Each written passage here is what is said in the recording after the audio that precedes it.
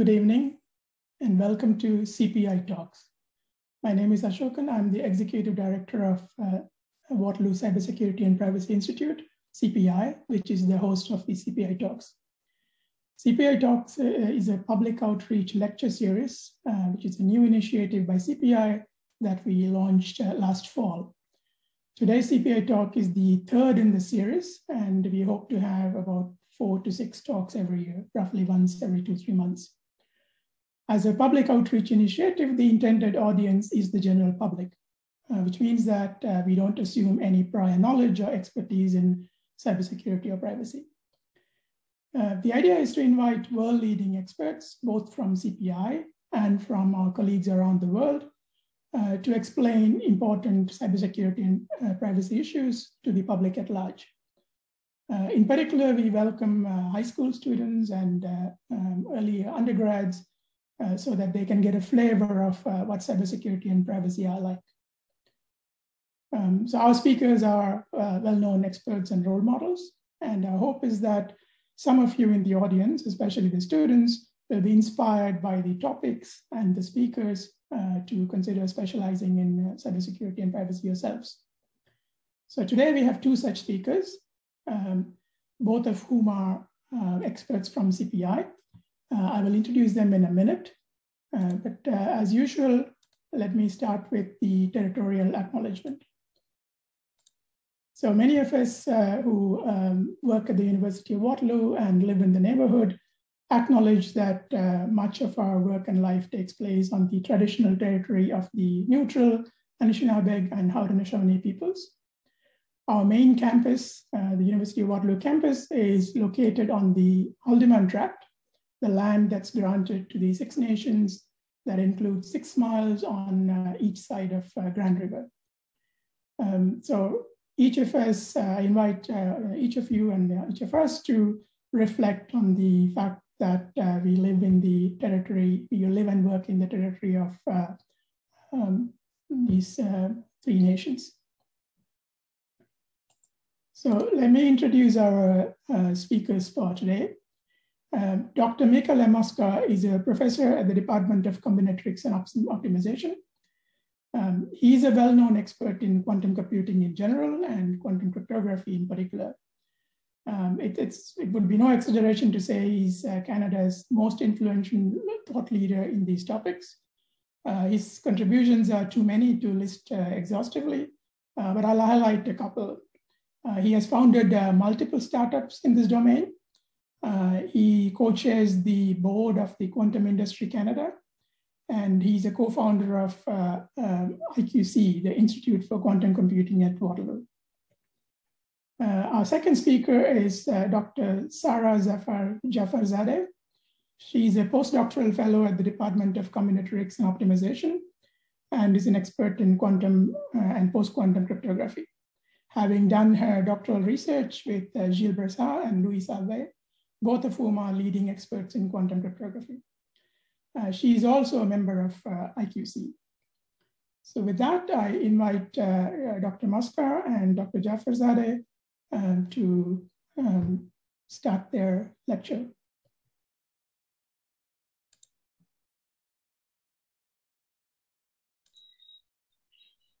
Hello, everyone. Thank you very much, Aspen, for the nice introduction. Let me share my screen.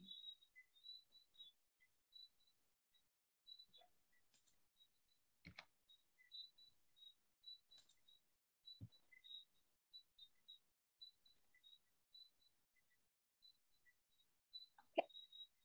So today we are going to talk about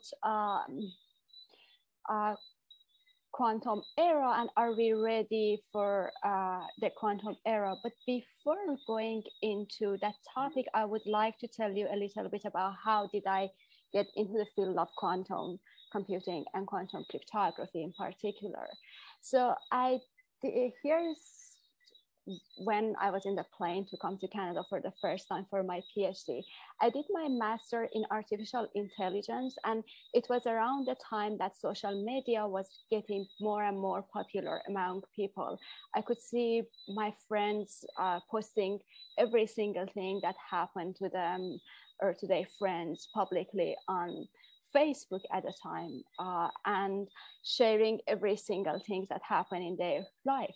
Also, I could see how much information me as an individual can deduct from just seeing who liked what, or what are their posts open to, and stuff like that. And there's not much you can do when people voluntarily share their information publicly with others, right? Other than informing them about the threats they're putting themselves on it. So I start like getting into learning more about privacy and security and how important it is to protect your information, especially since like people and companies were finding interest in big data and like, you know, trying to use user information in a ways that the user were not necessarily aware about that. So as I was looking into where to go to do my PhD, I get to learn more about cryptography, and in particular, learning a little bit about quantum cryptography. So I applied to University of Montreal, and I started my PhD under the supervision of Professor Jafarzadeh. At that time, I did not honestly know much about quantum cryptography, not even like close enough to it. So I took a course in quantum information theory with Gilles on my second semester, which introduced me to the field of quantum cryptography. And I ended up writing my thesis on that, and I graduated in 2020.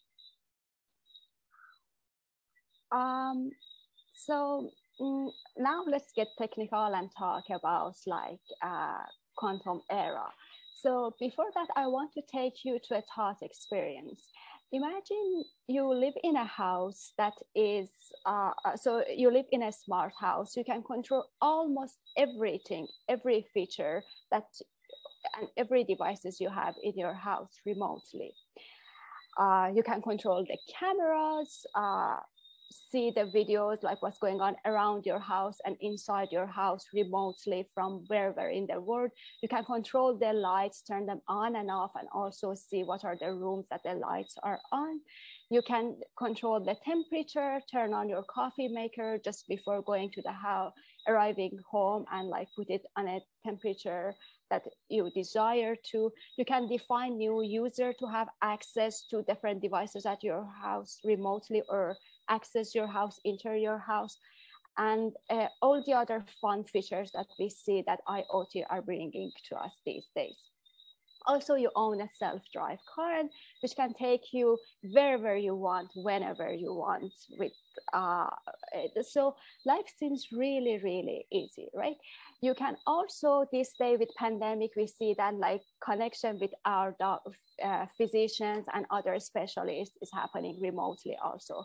They can control and observe some of your health-related features. For example, you can share your heartbeat measure or blood sugar level or stuff like that remotely with your doctor, no matter where you are or where the doctor is located. They can send you prescriptions without ever stepping into their office, and so on and so forth. So it seems that world is getting more and more close to get than it was ever before, and life is becoming more easier and convenient for users, for everyone.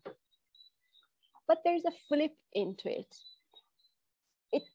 As much as it's getting easy, it's also getting more and more scary, because how can I make sure that nobody else other than myself and people who are authorized by me can have access to control devices in my house? How can I make sure that nobody can control over my house and like lock me in somehow, or control over my self-drive car and cause an accident or kill me, or like, you know, other people? How can you make sure that the prescription that you receive, indeed it was like coming from your a specialist and it was not altered, or someone else, an adversary, an enemy did not send you that prescription. So it is important to make sure that we are, as far as we are getting into IoT and remote control and ease of life, we are also considering the other side of it, which is like privacy and cryptography. So it's exactly like in your life, when you want to build a house, you make sure that you are building your house on a strong foundation, right? Because otherwise, no matter how much money you are investing in building the instruction of your house, with a small wind can blow it and like all your investment can go away. The similar thing can happen in digital life. So you need to be able to make sure in the digital life you have a level of safety and security. And how can you achieve this level of safety and security is by cryptography.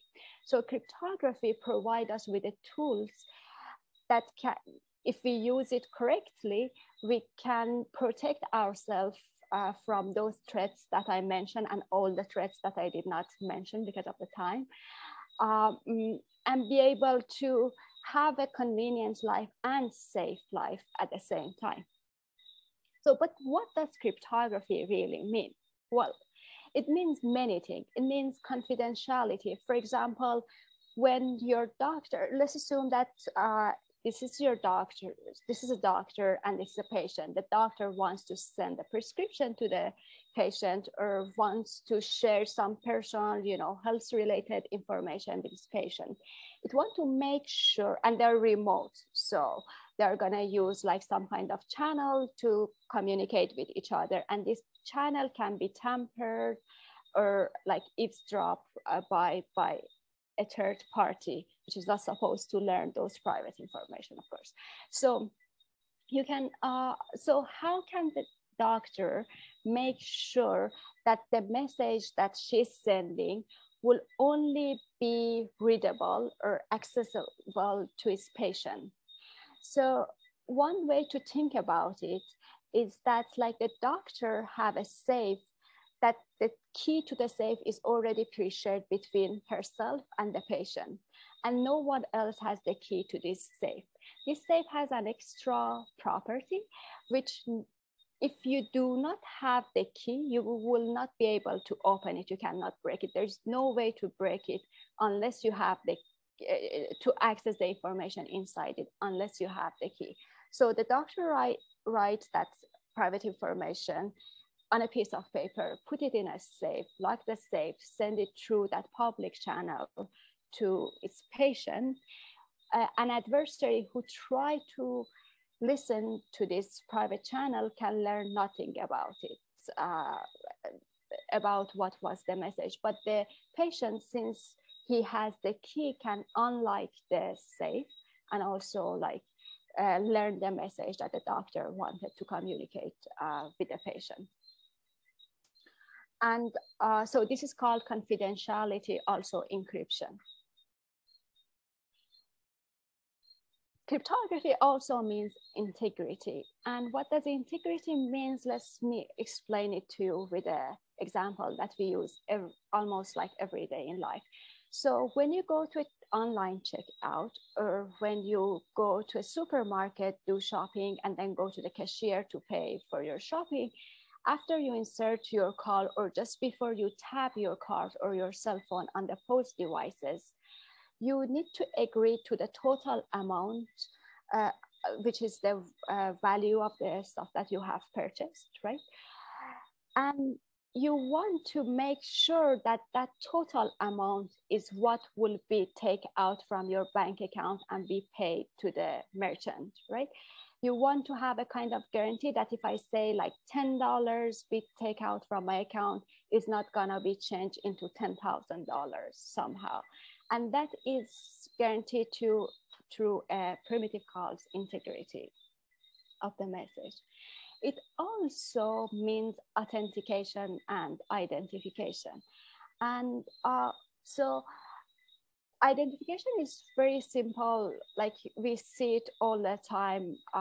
So when you want to connect to your bank account, or you want to log into to a portal to connect to your medical service provider, you enter your username and password. And since you are the only one who knows that username and password, so they know that it is you.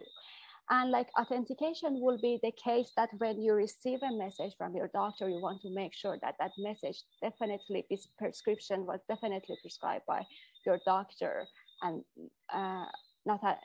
nobody else. So it's like, that is called like message authentication.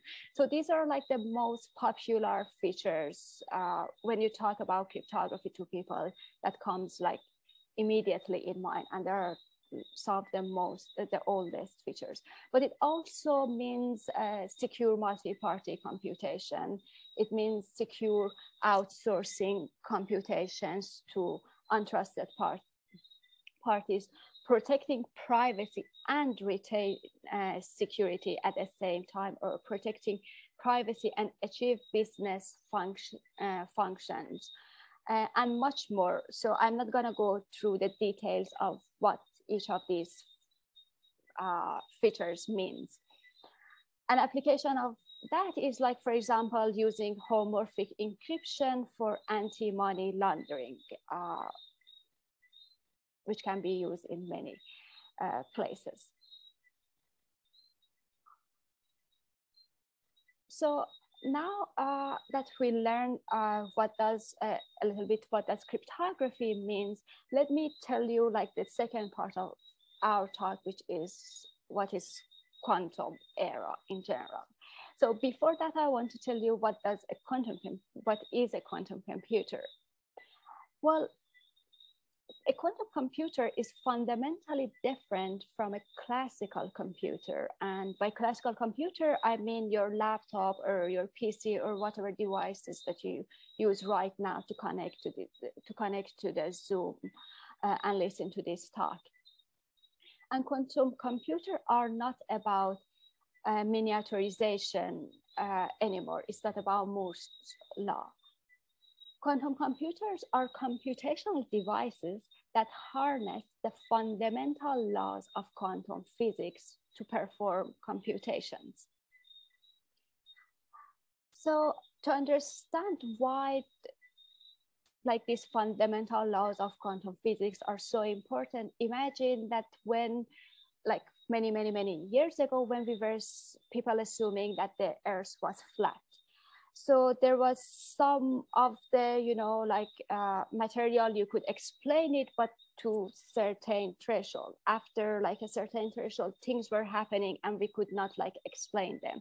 Then they realized that, oh, by the way, like Earth is not flat, it's a sphere. So then like this, then they could like explain much more things that were not explained with the old assumptions that they have. So for quantum computers is the same. So it is based on this new, more detailed microscopic level of laws, which are called laws of quantum physics. But let me tell you what are those laws. So one of them is superposition. And what does a superposition mean is that like a classical bit is in a state 0 or 1. You can represent a state 0 with an atom, which has an electron in a grounded state, and the 1 with an atom, which has an electron in excited state. A quantum bit, on the other side, can be at the state 0 and 1 at the same time, which this is an example of a quantum bit, which we call it is in a superposition of 0 and 1 at the same time.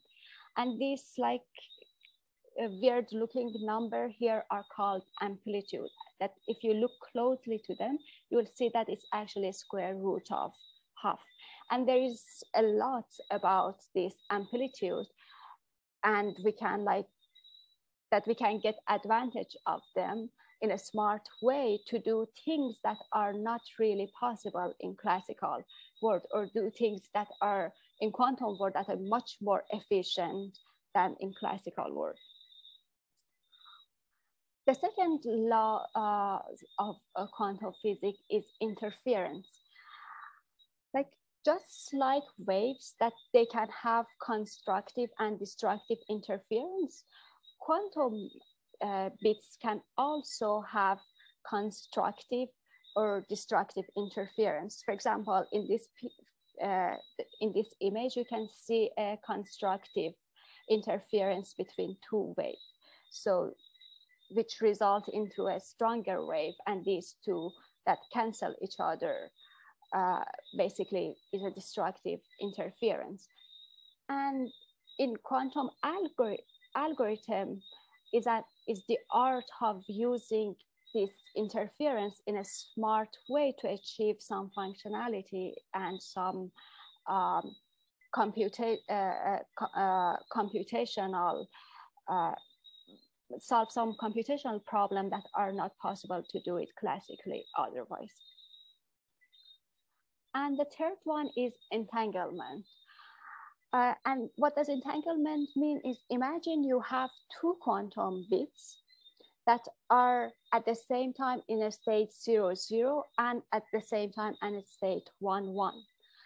But once you look at them, so let's say that you distribute these two qubits to two parties, you make them go far, far away from each other. And then like one party look at its qubit, like meaning that measure it. If that person see that its qubit has collapsed to a state 0, knows for sure that if the other party look at its qubit, will observe the state 0 as well. And they are much more into like entanglement than just this correlation that I mentioned here. And it's like really powerful concept that give us a lot of things in, especially in quantum cryptography. So these laws of quantum physics can enable us to achieve some functionality. So how does quantum computing impact our life? Where, for example, we can use it for designing new materials like drugs and etc. We can use it, as I said, for optimization problem or sensing and measuring. We can use it for secure communication. And there must be there might be much more impact and use cases for quantum computing than we know really today. So one of these impacts is, as I said, secure communication, which is also called quantum cryptography. One of the most famous and well-known quantum cryptography protocol are quantum key distribution, invented by Charlie Bennett and Gilles Brassard from the University of Montreal, which was invented in '84. And it's called after the inventors. So Bennett and Brassard, BB, and then '84, the year that it was implemented, the paper was published. And it's based on a very simple and elegant idea. So the novelty of this work, of this protocol, was basically thinking that you can use the laws of quantum physics to achieve some cryptography tasks. So let's assume that you have two parties called Alice and Bob who are far away from each other. And they have at their disposal only a public quantum channel. And you can think about it of a public quantum channel, of a fiber optic channel, and an authenticated public classical channel. And what do I mean by authenticated public classical channel is that, like, a channel that whatever information you put on it, everybody in the world can learn about it, may learn about it. But if they tamper the information that was transmitted via this channel, Alice and Bob can detect it. So therefore the information is authenticated, means that you can verify if it was indeed this information was sent by Alice, and Bob can like verify that it's the information have come from Alice, and the other way around as well. And with quantum key establishment, use this extra property that quantum bits have, which is called detecting eavesdropping. So if Alice sends a qubit through a quantum channel, an adversary attempt to tamper with the qubit or learn what was the information encoded into that qubit can be detected, this eavesdropping attempt by Alice and Bob, which we do not have the equivalent of it in classical world. So quantum key establishment enable Alice and Bob to establish secret keys using only an authenticated public classical channel and a public quantum channel. And the authenticated public classical channel is a very weak assumption. And this cannot be achieved actually classically in this strong security way that is provided with quantum key establishment. Well, as I told you, like quantum computing is bringing a lot of advantage to our life, protecting our security in a way that it was not possible before, but it also has some disadvantages that I will pass it to my colleague, Professor Mosca, to talk about it. Thanks so much, Sara. It's a great first half of this presentation. It's a pleasure to be here. So indeed, I got into this just a few years before Sara did. In fact, I remember meeting a couple of years before I started working in quantum computing. I was working in cryptography, trying to break a lot of the codes we used, the kinds of codes we use today. And I knew her supervisor, Jafarzadeh, because of his famous work in cryptography. So when I met him for the first time in 1994, I was excited to talk to him and saying, well, so what are you working on now? And he just quantum this, quantum that, quantum cryptography, quantum computing. And I thought, oh, what a shame. He's really obsessed with this quantum stuff. But then quite ironically, a couple of years later, I ended up realizing that this was actually a really interesting field to be working in, and switched to the field myself and have been working in it for over a quarter century now. So why was I working in it? So Sara just mentioned that, with quantum, one of the wonderful things quantum information, quantum technology brings us is a way to establish secret keys, which you can use to encrypt and do other things, where there's no mathematical assumption, where you can't mathematically hack it. So that sounds super exciting, right? On the other hand, if you talk to security experts, they'll say, you know what, like all the hacking we see today is not done by people breaking the very, very bottom, like the very fundamental mathematical codes. They do something generally a little more mundane than that. I don't want to say it's mundane, but in a relative scale, breaking the fundamental mathematics of cryptography is, that's super hard stuff that rarely ever happens. Whereas, it's like when criminals break into your house, well, hopefully they don't break into your house. When they break into houses, they don't typically pick the lock, right? The locks aren't perfect, but those aren't the weakest links. They find some other easier way to get in, like a window, or they go under the mat, or they pretend to be your cable person, right? But imagine, they could, the pad, the keypad codes, where there was just some digital key where you could just walk in the front door without doing any of that, without climbing through the window, right? Because you start to look a little suspicious when you do these things, right? When you're climbing through a window and so on. But if you had a digital, if you had a master key, then obviously you'd have a problem.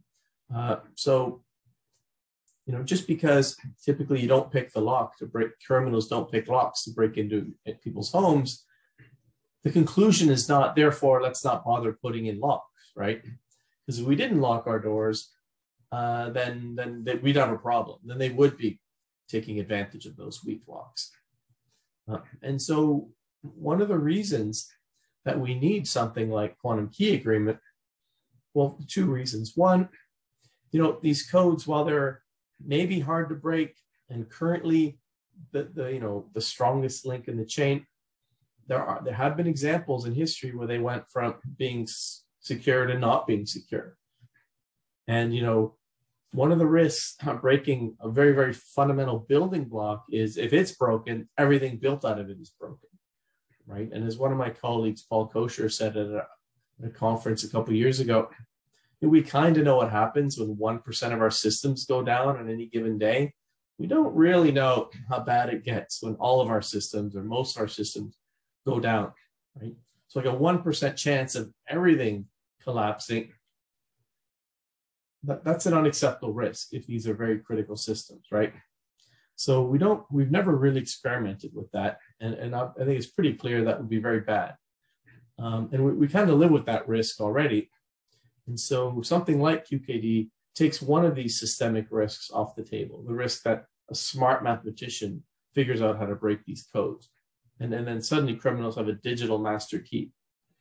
Again, most of the breaks are, software bugs, user error, insiders. And we have people at CPI that work on all of these really important problems, software assurance, the human side of cybersecurity, and so on. Those are all very important, and we absolutely have to keep protecting those weaknesses. And they work on human-computer interface, usable security, which are all really important issues. At the same time, we have to make sure the building blocks of all these tools that we use remain secure. And that's how I got into quantum. When I first heard of it, I heard the following, right? So what I was working on back then were mathematical codes that we use, again, as building blocks of these secure protocols, the things we use to secure VPNs, or when you do secure web browsing, if you ever see HTTPS and you're securely doing online shopping and so on, or securely interacting with your doctor online, that S is built out of public key cryptography almost all the time. And it depends on certain problems. So we want some things to be hard, right? Quantum computing is exciting because it makes a lot of things that were previously impossible possible. But we have to also see, well, what risks does that capability introduce? And one situation where we want something to be hard is we want it to be hard to break the codes that we use, right? And one of the most common codes used today is built on the fact that multiplying large numbers and getting the product is really easy. But if I give you the product, finding the prime factors looks pretty hard on today's technology with regular computers, except if you could take advantage of superposition and interference and so on, it's actually really easy, right? And you can't do the standard tricks of using a bigger key or bigger, message or whatever. It won't work because breaking the code is about as easy as making it. We can't break all codes. We can just break the codes we happen to be using today, right? So there's a problem. And fortunately, Peter Shor realized this in 1994, right? Before these kinds of quantum computers that could wreak all this havoc had been built. So we've had time to do something about this, right? We know what to do about it, right? The obvious thing is, well, take those codes built out of factoring and discrete logs, as we call them, and use some other hard math problem, right? How hard could that be? Well, it's hard, right? Many of the smartest mathematicians and cryptographers in the world have worked for decades to find a really small set of mathematical tools that could replace the existing ones. The beauty of this approach is you don't need quantum technology, right? Use classical codes to defend against quantum attacks, right?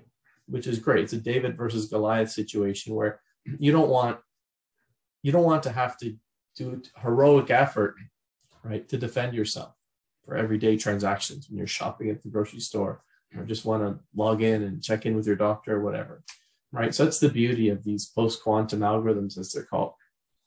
regular zeros and ones using any conventional communication information technology.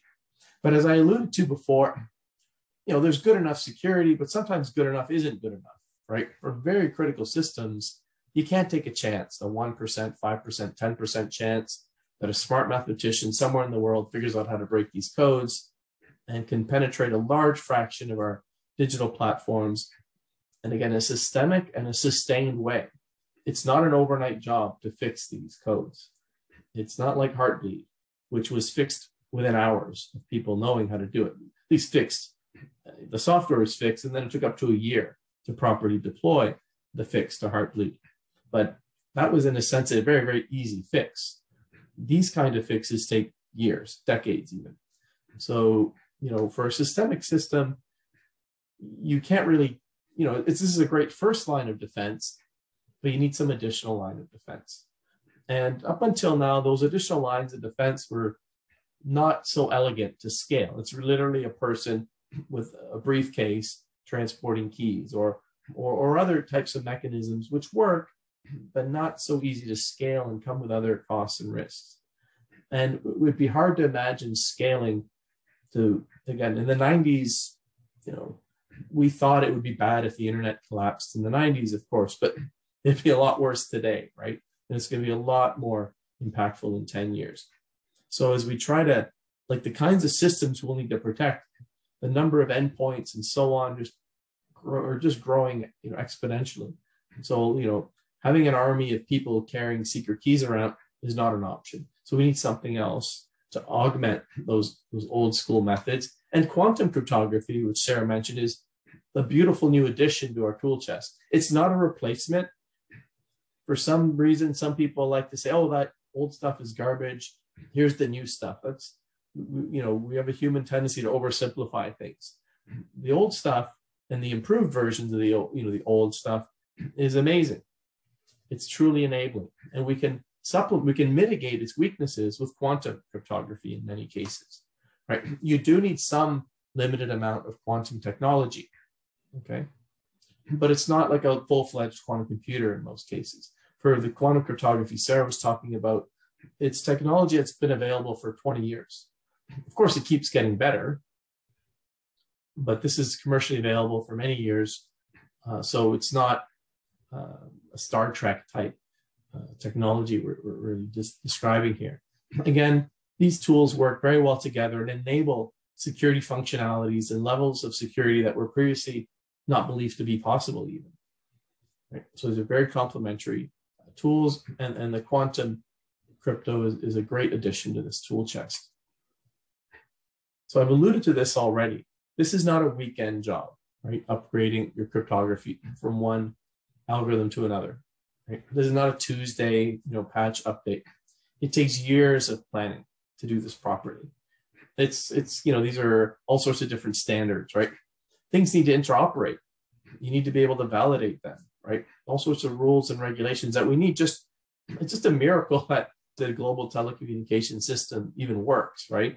When you really start thinking about it, the amount of coordination that's in there is remarkable. So you can't just decide, hey, 120 volts and the plugs we use in Canada, let's just switch to something else. You can't, these take years, right, to do these kinds of migrations. So we need to start, right? Well, how soon do we need to start, right? It depends on three important parameters. One is how sensitive, how long is the information you want to protect? How long does it need to be protected? Again, your personal health information, your DNA information, decades. Other information, maybe not so important, like a day, and everything in between. The second, let's call that X. So it's X years. That's how long these tools are supposed to protect the information. Y is the amount of time it takes to retool the existing infrastructure. Okay? And this sometimes requires replacing deployed embedded hardware with new hardware. So it can take many years to do these things. But there's all sorts of countless, there's the design, testing, standardization, and so on phases. So it can take many years to retool an infrastructure. Really depends on all sorts of things, like how much is it one entity if Microsoft wanted to update its auto updates mechanisms, it can kind of do it quickly because it's the client and the server. But in most scenarios, nobody's monolithic and can just do what it wants. So it takes time. You want to maintain interoperability and so on. So why can be many years. It really depends on the complexity of the system. One thing I would say is don't try to rush a migration, because if you do, remember I said earlier, today's hacking is usually mundane things like software bugs, which are really hard to avoid. And then, so it's not, programmers are very talented, but there's inevitably going to be bugs. If you rush, you're going to make a lot more mistakes, right? And you're going to open yourself up, not just to systems crashing for usual reasons, but cyber attackers can take advantage of those mistakes. So you don't want to rush migration. And lastly, when will these large-scale quantum computers that Sara told us about, when will they be big enough to be able to break the codes that currently protect us and that will continue to protect us more and more in the next 5, 10, 15 years? How long before we have such a quantum computer? Right? That's the billion-dollar question. But the important thing in terms of when do I need to start, for the next Y years, we're all stuck with the quantum vulnerable tools. Right? For any specific tool, because it might be 5 years for some tools and 10 for another and 15 for another, we have Y years to migrate. For the next Y years, by definition, we're stuck, we're kind of vulnerable, right? People could be recording that information and archiving it, right? And it's supposed to be secure for X more years. But if X plus Y is bigger than Z, you're already too late, right? Too late in the sense that there's vulnerabilities that you really shouldn't have, right? Because what happens at the end of those Y years, you're still using your VPN that is quantum vulnerable. Potentially adversaries are recording that traffic. It's supposed, that information is very sensitive. It's supposed to be secure for X years, but it won't be, right? It'll be vulnerable. It's not guaranteed an adversary was collecting it. It's not guaranteed they're going to exploit it to come after you, but that vulnerability is there. So you need to do a full-fledged risk assessment to decide if it's something, how badly you need to worry about this. But for a critical system, you do need to worry about this, because some of the assets being protected are going to be sensitive and don't want to be vulnerable and will be targeted. And so this is the famous XYZ equation of quantum risk management. And back 10, 15 years ago, the answer was, well, maybe. Now I think for any remotely critical digital platform, you should have started yesterday. So, but what is Z, right? Because people don't know. And some people, when they don't know, you get the two extremes. They just stick their head in the sand and assume it's forever. It'll never happen. And of course, you might have people who panic and say, maybe it's here tomorrow, right? And neither extreme is good. You don't want to overreact. You don't want to underreact. Obviously, there's probably more of a price to pay with fixing this sooner than you need to than later. But ideally, you want to have an appropriate understanding of what the risk is and decide what your risk appetite is. It really depends what you're risking. Okay? Like a 5 in 6 chance of something working. So only a 1 in 6 chance of failure. Is that an acceptable risk? Depends. Russian roulette is not a good risk decision, right? For other things, maybe it'll rain and I'll get wet. Not a big deal, right? So it really depends on what we're talking about here, what the risks are. So what is Z? The truth is right now, nobody knows. Okay? And you also have to measure that risk in the context of, a smart mathematician might break these codes without a quantum computer tomorrow. So the real question is, when does the risk of quantum cryptanalysis start to become material and exceed the sort of the background risk we're living with every day anyway, right? And so nobody knows what year it is. And saying, well, I don't think it's going to happen in 10 years, therefore do nothing, assume it's not, that's just wrong reasoning. It really depends on, well, how likely, if anyone ever says that, say, but how sure are you? What probability would you put on it? And if they say 1 in 1,000, say, oh, then how about I bet you $1 and you pay me $1,000 if you're wrong, right? Because if they're not willing to do that, they don't really mean it, right? And I actually had bets with people where they owe me $1,000 if this happens, I think by 2028. I owe them $1 if it doesn't. I'll probably pay them $1. No big deal. I can afford it. And if they're wrong, they could probably afford it too, because they are a big stakeholder in a quantum computing company. So everybody wins here. But we, the way we tried to tackle this what is Z problem, I have my own methodology and my own estimates, but we interviewed 46 thought leaders. Actually, in 2019, we interviewed 22, then 44, and this year 46. And we asked them, what do you think is the likelihood? These are the real deal, like people all around the world working on different facets of quantum computation, people whose opinions I turn to and world leaders turn to say, like, what's going on here? Like, what's happening? What remains to be done? And I asked them bluntly, what do you think is what do you estimate the likelihood of a quantum computer breaking RSA in 5 years? Now, most of us say probably not, right? But if somebody said, don't worry, there's only a 5% chance the COVID-19 vaccine will kill you, most people wouldn't have taken it, right? So 5% is a material risk depending on what the stakes are. And critical digital platforms, the stakes are far too high to accept the 5% risk, right? So it starts to become material in 5 years. So what we did is we asked them, 0 to 1%, 1 to 5%, 5 to 30%, and so on. And if we average, their opinions, we get, so if we average the most pessimistic, because if somebody says between 0 and 1%, the conservative, assumption is to take 0%. And if they say 1 to 5, to take 1%. So if we take all the conservative estimates, the 10-year probability average is 18%. And if we take the more optimistic, it's 34%.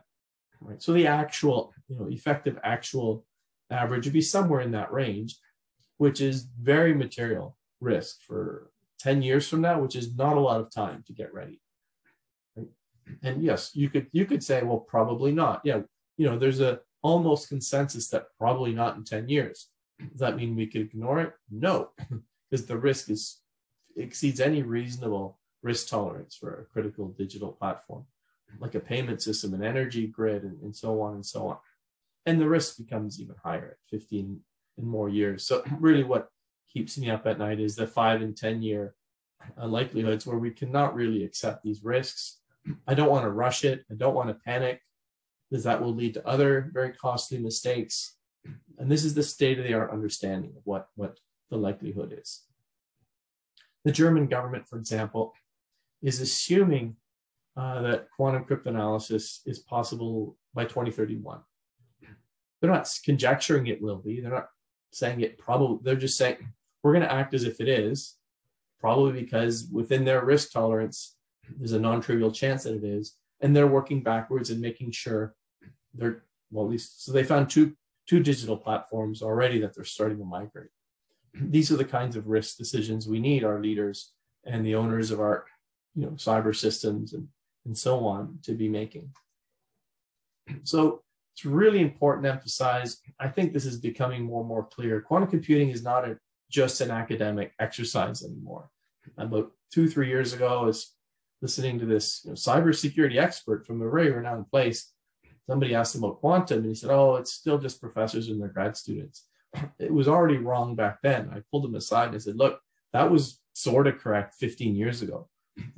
That's just wrong right now. It's dangerously wrong to give people the impression that, don't worry about it, it's just academic, blah, blah, blah. The academic part in all this is still super important. There's much more innovation, fundamental discovery to accelerate.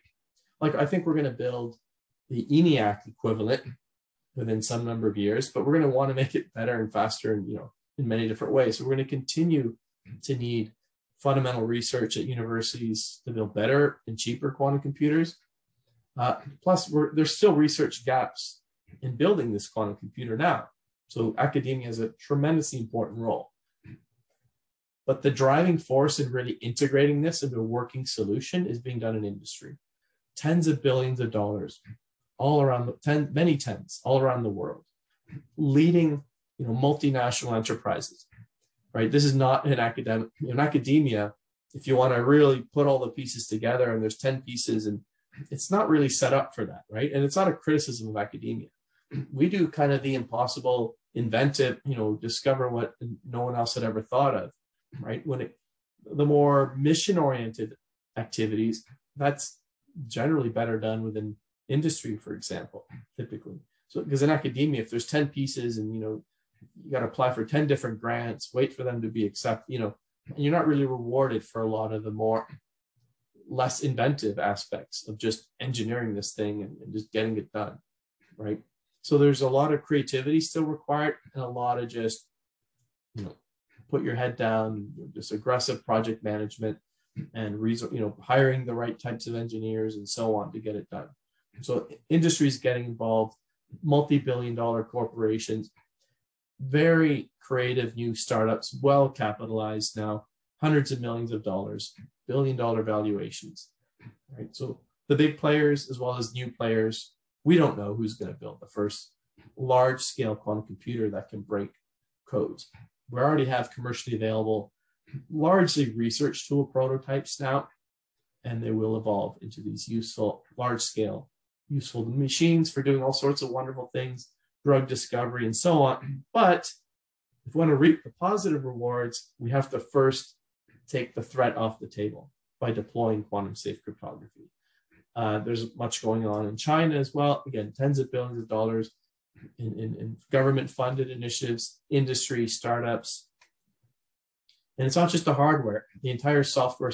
There's a whole ecosystem of software vendors, application companies, incubators to incubate companies, and so on. Consortia of companies, and so on. So that's what we can say now about Z. When the threat is coming, we don't know exactly, but there's a material likelihood in 5 to 10 years. And we're gonna have to do it anyway. So it's not like it's wasted work to prepare for this migration. We just can't afford to be too late. How long will the migration take? Well, it depends on the complexity of your system, but many years. Fortunately, we've been working on it for many years, so we're not done, but really important milestones have been achieved in the United States, Europe, around the world. Waterloo and Canada are very involved. They're playing a leading role in many of these activities. One of the things we led out of Waterloo was, I once, about 8 years ago, I met a company, told them what I'm just telling you, and you realize, I need to protect my file sharing product because my customers don't want their stuff compromised in 15 or 20 years even. And then I realized, he said, what do I do? And then I realized, well, nothing, because you don't have, this is very difficult. Cryptography must be implemented properly, and very few people in the world can do that. And most people don't implement their own cryptography. They use either a commercial product or open source, robust open source. So we set out to implement, and we designed, and it's now running really well. It's picking up steam. Major players around the world are contributing, and it's been a great tool for people to, because the crypto is just a building block. We need people to start building with it and making sure the migration will work, right? When you change a fundamental piece of a complex system, it's not entirely clear it's going to still work, right? So you got to start testing and investigating now. There's many other great initiatives in Canada in support of this vision. One of the ways to achieve quantum cryptography over global distances is by leveraging satellites that can do quantum communication. Canada is one of the global leaders in this. In addition to co-inventing quantum cryptography, it's also one of the leaders in satellite quantum communication. Our government's Cybersecurity Center has been following the quantum space and quantum safe crypto for many years and puts out regular guidance. We're punching way above our weight in the quantum technology sector. We have a great information sharing network in cybersecurity. The government is now launching a new national quantum strategy to try to put, in Canada, we have great opportunities. We need to get better at seizing them.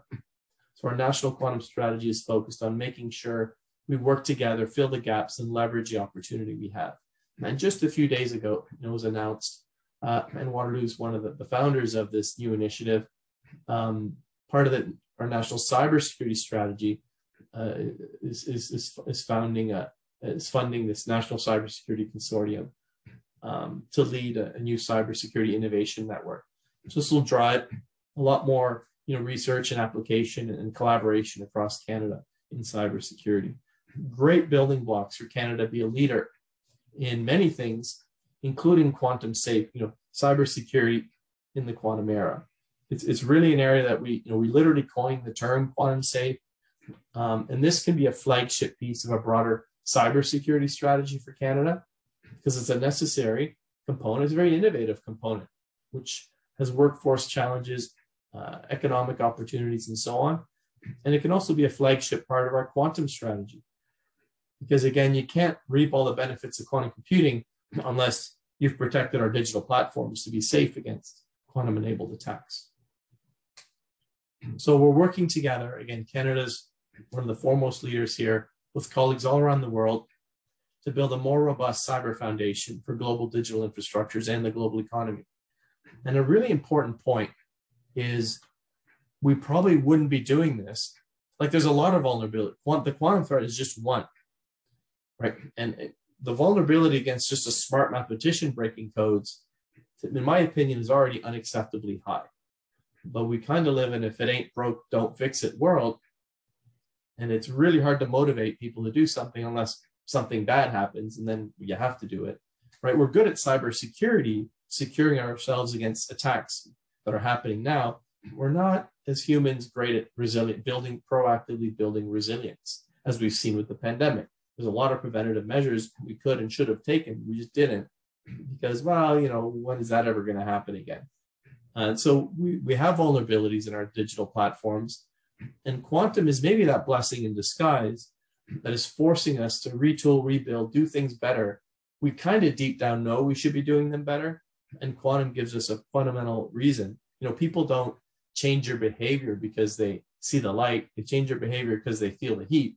And quantum is really, that threat is forcing us to do something.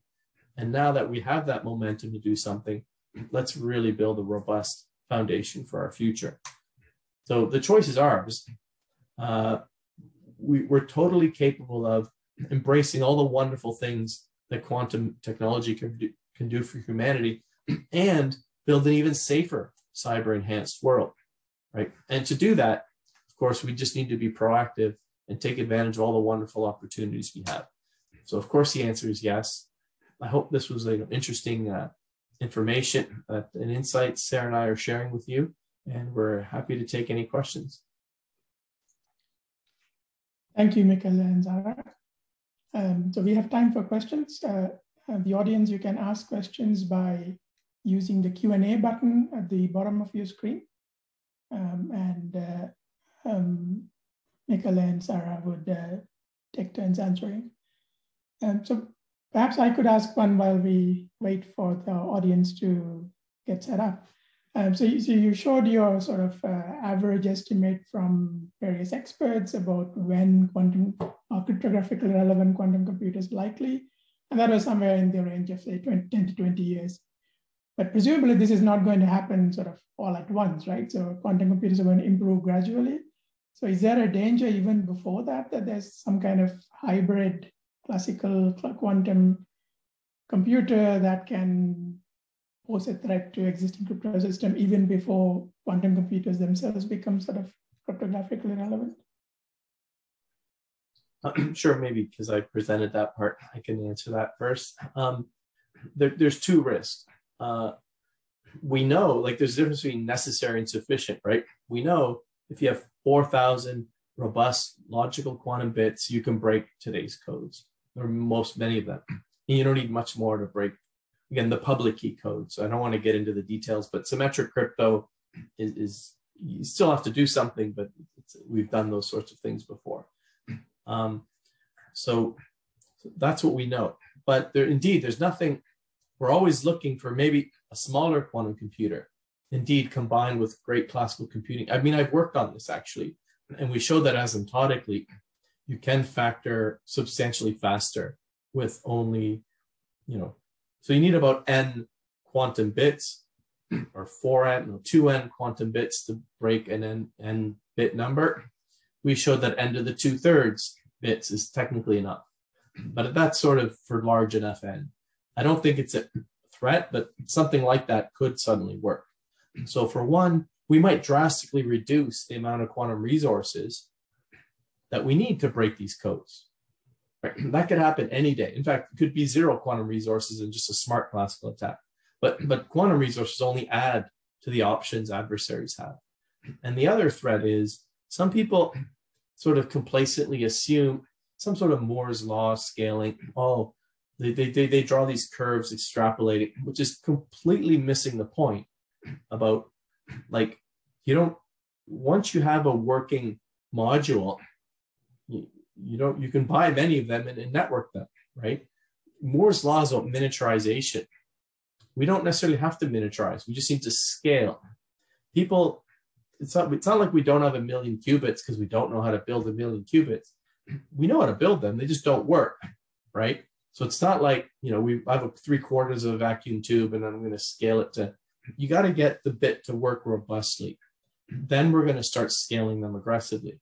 And it's not going to be Moore's law like scaling. There's going to be it's going to be rapid scaling, some roadblocks that will require some innovation, and some more scaling. It's hard to predict the exact curve, but because some people say, well, just sit back, relax, we'll see it coming. Yes, but for one, no one's going to promise you a 10-year, even a 5-year lead time. Like once you have 10 working logical quantum bits, it's really not clear how many more years it will take to get 4,000. And not to mention, like you suggested, maybe you only need 400. So the wait and see approach, in my opinion, is way too risky. So it needs to be tracked very actively. And we need to be ready to move quickly if these unexpected things happen. So unexpected things for sure happen. We just can't tell you in advance which ones. Thank you. So we have a few questions on the Q&A. I think the first 2 questions are related, so perhaps you could take them together. Do you want me to read the questions, or? So maybe I can read the question for you. So the first question is, do you have any advice, tips, insight for job hunting in the quantum industry? And the related question is, do you have any advice for people who are interested in working in the field of quantum technologies? Do you want to go, Sara? Yeah, I go first, then you can add to it. So about the job hunting, maybe if it was 5 or 10 years ago, I would say that, like, write your CV like this, do that. I mean, assuming that you have the necessary background to work on quantum computing industry. But right now, if you already have like obtained all those skills that you need to, and you just have a LinkedIn account, you will see that you get tons of actually like job application from recruiter asking you to interview with them.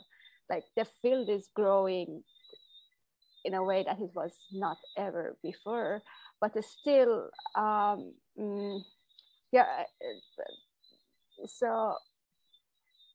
it will not be a problem to find a job if you have obtained some skills related. There are a lot of startups, especially in Canada, more like particularly in Waterloo right now, and also in Quebec. You can see like many startups with people from both industry and academia come together and started those, which need smart people who have this necessary skills to help them. Also, like bigger companies are starting, like, looking into the field. So, but Mike can add to it more. Yeah, I mean, you can go to the quantumindustrycanada.ca webpage, and you'll see over 30 quantum companies. You can go to their web pages and see which ones look interesting to you, and then probably many of them are actively recruiting, aggressively recruiting, and some don't need quantum expertise. They need just somebody to integrate the quantum pieces, and that's a great way to learn about quantum without necessarily knowing it coming in. So I'm assuming that these questions came from students, so perhaps a related question is, if somebody is a first-year undergrad and they are interested in this, sort of, what are the avenues that are open to them? Should they study physics? Should they study computer science, mathematics? So maybe, I can go first, maybe. I would say study something you really like, because there's a quantum angle to just about anything. So definitely in STEM, there's quantum meets engineering, chemistry, physics, computer science, mathematics, right? You can easily find those interfaces. And at Waterloo, by the time you're in 3rd year, you can take a quantum information course. And even before that, there's countless courses online now where you can start to get a sense of what's going on. But you can pretty much Google whatever you're interested in, quantum information, and you'll see some sort of meaningful interaction.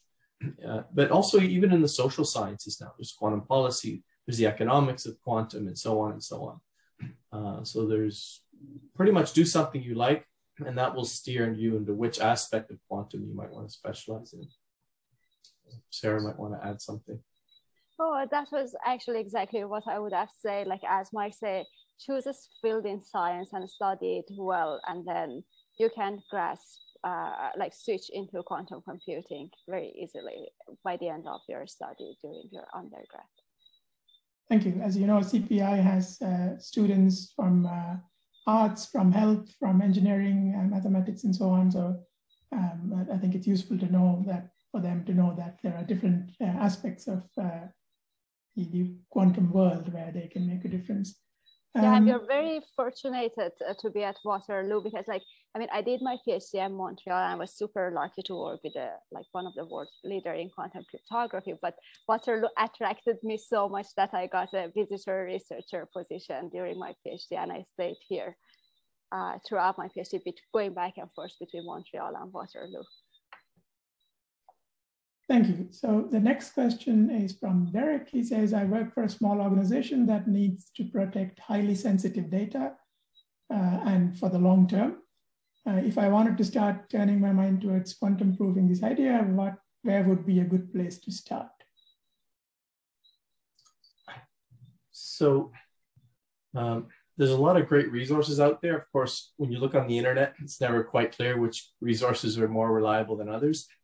Our Canadian, the CCCS, Canadian Cybersecurity Center, has a number of pieces on quantum safe cybersecurity. Quantum Safe Canada, so quantum-safe.ca, has a number of resources there. I would say there's great Canadian companies that are globally recognized in this space. I'm trying to be unbiased here. One of them is led by me. So that's, one of the ones who, in my unbiased opinion, we do things like quantum risk assessments. So it depends what you want. But I think generally I advise go through, understand what quantum is, assess, do an assessment of what it means to your product and your customers, then roadmap, and then finally implement. If you want to start getting your hand, if you want to start working with actual tools, there's the open source platforms I mentioned to you. There's the openquantumsafe.org. That's the post-quantum algorithms. And if you're interested in playing with quantum cryptography, it's not a toy, but if you're interested in exploring quantum cryptography without buying expensive hardware, you can go to openqqdnetwork.org, where there's open source. You simulate the quantum channels, but the rest is classical. You can simulate how it would work in your system. The other thing, if you go to the quantumsafe.ca, you'll get a link to the Canadian Forum for Digital Infrastructure Resilience, published in Quantum Safe Best Practices. That is pretty authoritative and has many references as well. So there's a lot of great resources, but probably find someone you trust to kind of be your, not to do it for you, but to be your Sherpa and answer your questions and make the best use of your time in this. Thank you. So I think we have handled all the questions in Q&A. Both the speakers, thank you for agreeing to record your talk and make it available. So when we have done the editing, the video will be available on our YouTube channel. You can find the YouTube channel by going to the CPI webpage, cpi.uwaterloo.ca. The next CPI talk is going to be on the 13th of April. I think that's a Wednesday. And it'll be a talk by Dr. Seni Kamara, who is a cryptographer. And that will also be an online talk, at least the next time it's going to be online. Beyond that, we'll try to see whenever possible, we'll host an in-person talk. So at this point, thank you very much, Michele and Sara, and thank you for staying up this late to take time off from your prime time in the evening to share your knowledge and experience with the CPI listeners. Thank you very much. And have a nice pleasure. Bye-bye.